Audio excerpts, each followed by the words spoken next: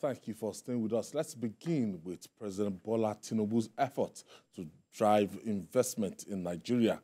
President Tinubu has affirmed the country's determination to pursue investment from Germany in targeted sectors and growth-enabling industries like energy, transportation, and electric power.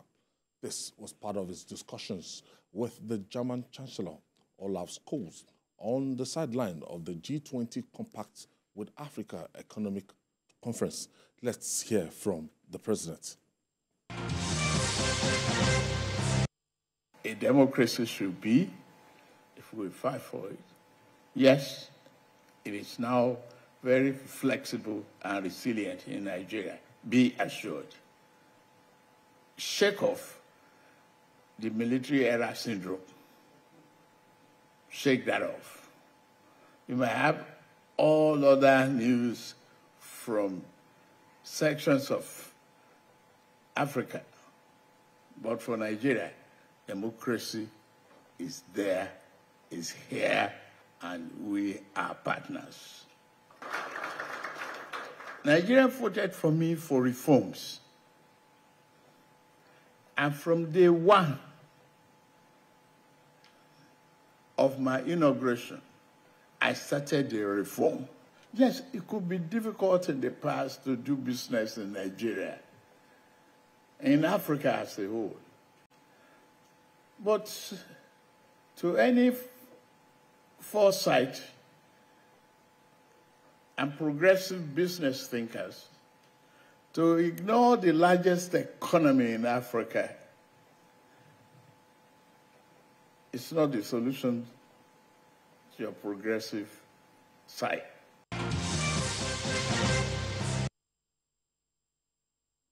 That's in Germany.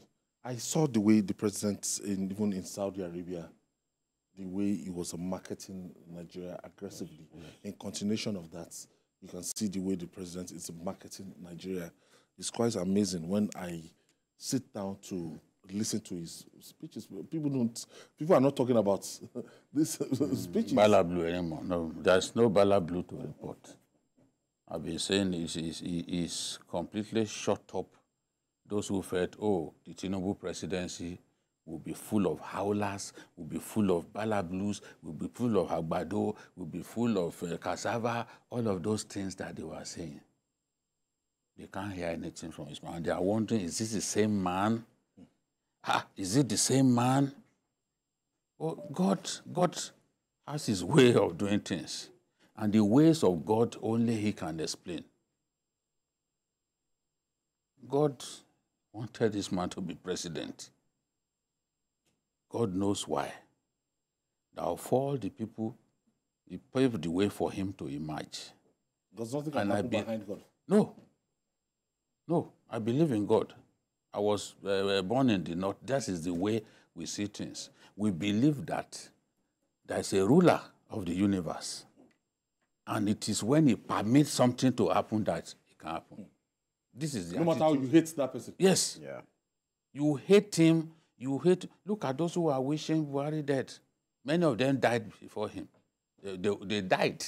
And Buhari is still waxing strong. The day that when he was ill, and he was abroad for a long time, he came down at the airport in Kaduna. The musician said, Sohoya Soka de Kwari, that an old man stepped down with strength, with vigor. They were not expecting it. They thought it would be packaged. But he came back, and from that point, he started walking. Remember started walking. He trekked for 800 meters to the mosque. He refused to be allowed. Yes, he refused to be allowed to be carried. I remember when I visited the president's wife, then the son, Yusuf, was telling me that they were all taken by surprise. That the president could walk that far. Somebody who had just recovered. But that is God for you. Tinubu has marketed not just Nigeria, but our continent the way others before him had not done. Remember that speech at the UN? Somebody said he was marketing the continent and saying, look, don't come and prescribe to us what to do. This is what we will do as a continent. This is what we want. That's presidential.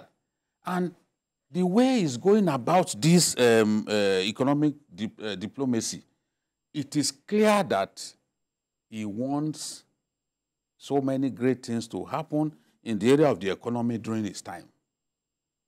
And he's really, really focused on that. That it has taken a lot of energy out of him. But it's because he knows that when these people begin to come in with their foreign direct investment, portfolio investments and all that, the economy will improve. There will be jobs for people who will look at MTN now and say that MTN, a foreign company, has not changed the face of business even in our country. How many companies are contributing to the GDP as much as MTN is doing? Because it's the clear market leader in that telecom sector. That is what foreign investment can do for you. It will bring in foreign exchange for you. It will bring transfer of technology. It will give employment to people who desire it badly in your country. So we need these people to come to our country and invest. And the president is saying, look, there are critical areas: energy, transportation. We need you to come down. Now look at the German Chancellor is saying you need to sort out some gray areas. You know, it's always said that it's difficult to do business in Nigeria. We have to improve in the area of ease of doing business. And the German Chancellor is saying, we can help you because Tinubu wants rail transport in our country, modern rail transport, double the speed that we have now, because it's possible. But the Chancellor is saying that will happen when we have sorted out some problems here and there, because that's an area that Siemens can be of use. So before going to those places, he already has his agenda. He knows what he wants. We are going through difficult times at this time. You know, people don't even want to hear about some measures being taken. But the truth is, if these ideas are followed through, the gains will come. They may not come in the immediate. No one is talking about that. But the gains will come later. And people will see that, yes, our economy is on the path of real growth and development. That is what this president... Some Nigerians are looking at, as we are waiting for the gains, are we not going to die of hunger before this gain comes? Because some Nigerians are not so patient. And they are not asking for too much. All they just want is good governance. What they just want is food on my table. They are not expecting that rice will become 67,000 naira per bag. And we are less than how many months to Christmas? Yes.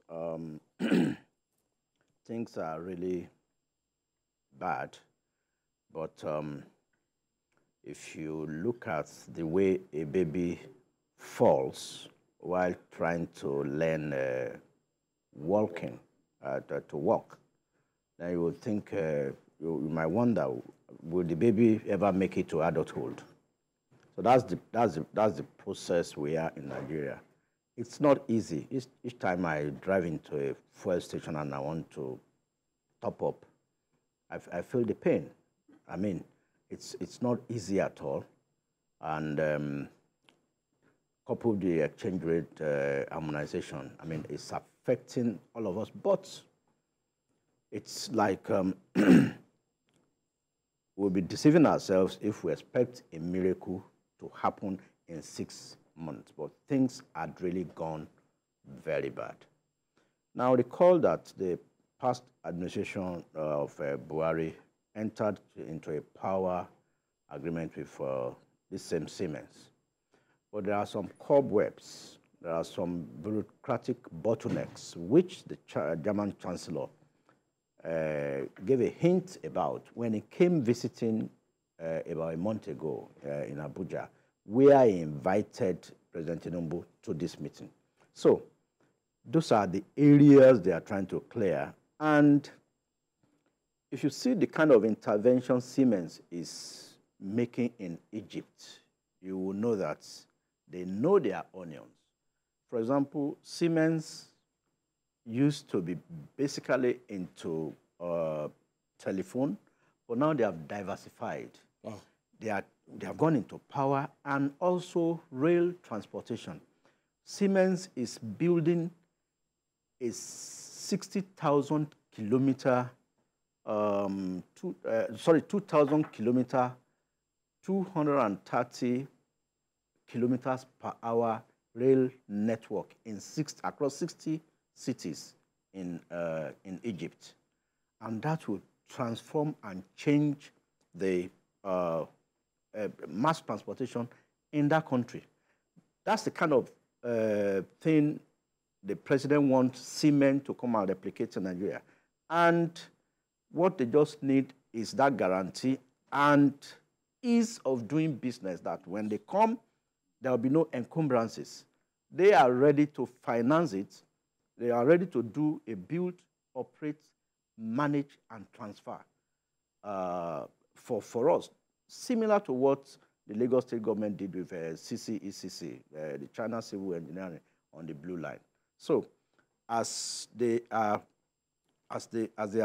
doing 30%, then government will give them the milestone, not that you will wait for government to fund you first. It is the payments will be on milestone. So that would be a game changer in our transport, because what we use presently now is the 100 kilometers per hour standard gauge, which, I mean, that one cannot take you more than 100 kilometers. But the rapid rail system that they are building in Egypt, I mean, is the type that the president wants to bring to and also, it is not as if we are not having the power. Even the German Chancellor said that. It's not as if we don't have electricity. It is being generated, but it's not getting to the population because of the problems you have with our transport, I mean, with our transmission and distribution. So we don't have that capacity to really store more. I doubt if we can store up to 15,000 megawatts of electricity.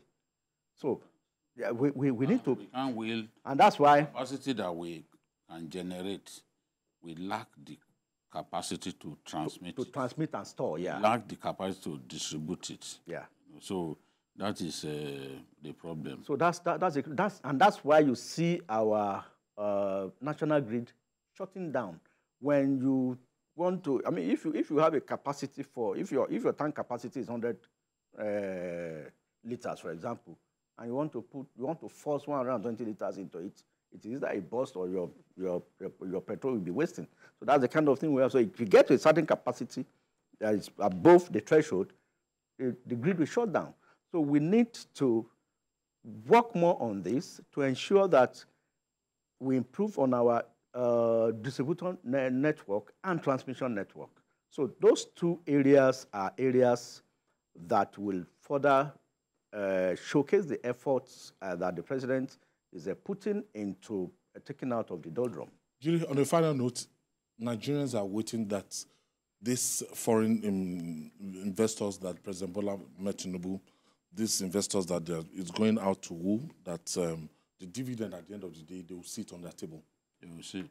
They want to see it, and they want to see it before they die of hunger. The president is not Aladdin. He's not a magician. He's not a magician who will put rabbit out of a hat. So let's not deceive our people that something that had been damaged over a period of 20 years, and Aladdin can come and within 6 months will repair. I've had even some of the best economists in our country, people like Rewane, saying Nigerians will begin to see improvement from the second quarter. He said that within the first few weeks of the president's takeover. So these changes, whereas there are seeing other countries of the world too facing so much problems at this time. Can we even compare ourselves to Argentina, for example? The inflationary rate in Argentina is almost 150%. Or Ghana. Or even Ghana. Ghana is hedging towards 50%. You see, Nigeria, over time, we've been made to feel that, look, There's no problem. You get this, you get this. Many people rely on government. Electricity is we used to subsidize air travel. I'm telling you that Nigerian Airways, we used to subsidize air travel. We used to subsidize essential materials, rice, sugar, wheat. I grew up in Nigeria to see us subsidize food items. All of this cannot continue forever. Now when we could not pay our bills, we knew that we had to just let subsidy go. Subsidy is gone. When Nigeria begins to recover and the currency, our currency stabilizes, is much stronger, there is no way that it will not impact on so many phases of economic life, including even the cost of fuel. So we are waiting patiently for that improvement to happen, because it's happened in some countries. And the people saw the progress later on. We need a transformational leader. We need the president to continue to push hard to improve the economy. Once that improvement happens, Nigerians will be able to see, you won't be able to hide it. We can't sit here and tell Nigerians that, oh, we still have to offer hope to our people. If some of us are confident in our country and we've chosen not to leave this country, we have to encourage others to remain. There are people who tell me, Jide, when we hear you speak, our hope in Nigeria becomes even greater. That is what we need to continue to do. And when the president or his people are derailing, it is our duty to tell him that, look, you cannot do this.